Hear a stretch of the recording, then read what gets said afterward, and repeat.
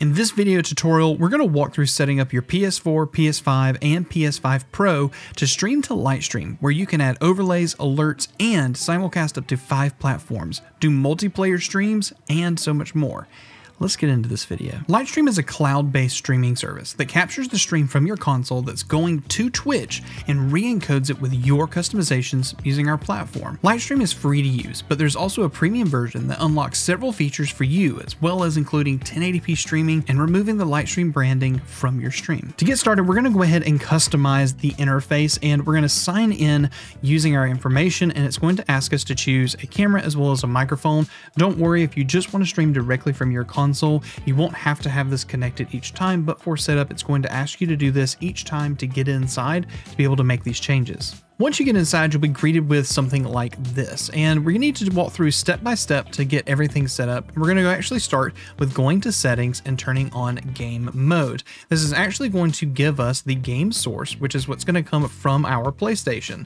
So I'm going to go ahead and put this on stage just so that you can see me as we walk through the rest of this tutorial. Just to show you a couple of customizations, under the design panel, you can actually change the primary color of a lot of the things that you're going to see on screen, such as the participant names. If you actually have a name or want to do any of the multiplayer stuff, when we actually do that later in the stream, you'll see that my name is up there. We can change that color to kind of whatever you want and do a bunch of other customizations like choosing different styles, etc. You will also have the Lightstream actual logo right here, the branding. This can be removed if you are a premium subscriber, or you can move it around and even upload your own logo if you'd like. So let's go ahead and add some alerts and overlays. On the right side of the screen, you can see the produce panel. And under here, we have a bunch of video stuff that we'll come back to in just a moment. But then we see Twitch alerts as well as overlays. Now let's go ahead and start with overlays and then go back up to the integrated Twitch alerts that we have through Lightstream. For the overlays, we can actually use XPN overlays for free subscribers. And if you're a premium subscriber, you can actually use any third-party overlay as long as it's set to 1080p. You can also add images if you want to use an image as an overlay. All you have to do is simply add plus URL and then just go ahead and paste that URL link. If it's from XPN, which is one I've already preloaded here, you would give it a name, paste the URL, and then just click save. Once again, I just want to stress, make sure that these overlays are set to 1080p. To activate the overlay once you've added it, all you have to do is simply click it and it will pop up on screen. And as you can see right here, I actually have an event list from XPN as well as my follower list on the right. We also have the integrated Twitch alerts for our platform, which you don't have to actually install anything. They are just here. All you have to do is toggle them on, and then you can actually preview them by clicking the eyeball beside them, and you'll see that they'll pop up either in the bottom, middle, or you can choose the top middle and move them to the top again or the bottom of the screen. And they actually cover cheers, raids, subscribes, resubscribes, as well as gifts, and you can go ahead and preview those to see what they would look like on screen. Covering what's above this, you actually see videos, and you can see that you've got starting soon screens, you've got actually ending screens, as well as be right back screens. But the cool thing about this is you can actually favorite things and put them on the hotbar across the bottom and trigger them using Shift 1 through 4. So for example, this first one right here is actually the be right back screen. I'm gonna hit Shift 1 and it will actually pop up in that screen. And this is what your viewers would be able to see. You can hit it again for it to come actually pull it down. And then Shift 3 is actually the XPN overlay we just uploaded for us to actually see.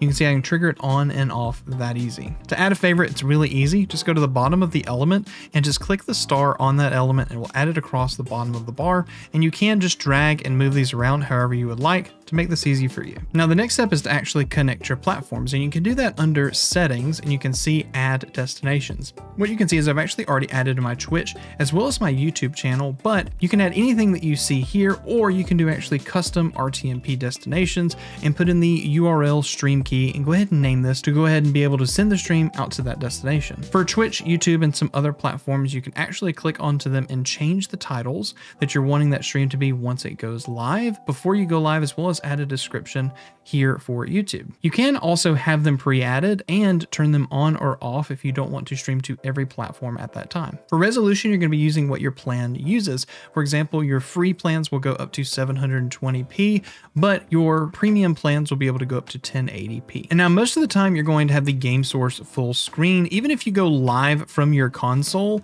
and you don't want to connect to camera, you don't want to sign in to Lightstream Studio, you can totally just do that, and we can just leave the game source up, and this is what it could be. You could just go live from your console and just have your overlays go out. You don't have to have signed in or have this up somewhere. You can set this up one time and leave it, or you could have a more produced stream and connect these things like more cameras. You can even add multiple cameras from your end, adding guests and invite guests, which we'll talk about in just a minute, to make a more well-produced stream. You also can monitor all of your live stream chat here from platform chat, as well as chat privately with your guests in the Lightstream platform. So the next step is to actually go live from our console, but what we need to do is actually get a DNS server so that we can put it into our PlayStation 4, 5, or Pro so that it can actually stream and connect directly to Lightstream from our console. To get that DNS server to put into your PlayStation, look down in the description and click the link for you to actually check where your best DNS server is.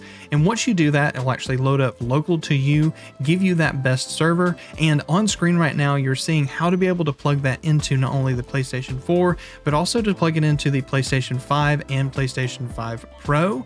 Once that's done and you go live from your console, it will show up into Lightstream Studio, and if everything is set up correctly, you will be live on Twitch with the overlays and customizations that you've set up. Now what you see right here is me actually live. I'm playing Destiny 2 right now, and you can see that we are live on the console, and the latency is actually really low if I'm being completely honest. So we are live right here, but let's take a look at what it looks like on Twitch. So here we are actually live over on Twitch. You can see our overlays, our event list that's there. And if I go back over to here and I add my camera, you'll be able to see that I can pop up my camera right here. You can see that it's actually loaded up just fine right there. You can see my camera in the bottom left corner, and we can actually do some customization with this. We can actually move it up to the side. We can show it just like this, and you can see it over on Twitch is reflecting almost real time of us making these adjustments and these updates. But what if we want to add some friends to have a multiplayer stream? Maybe we're doing a party game or something like that. So the next step is actually click invite guests, and we can bring on guests. They can join by mobile, by computer, whatever the case.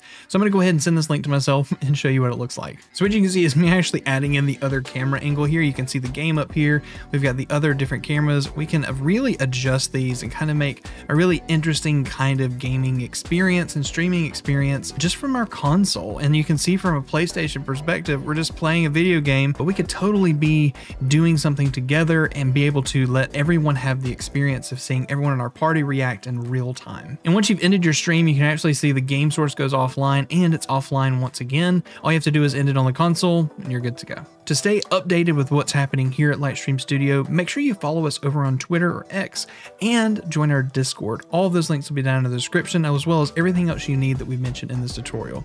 Hope you all have a great day. Thank you for watching.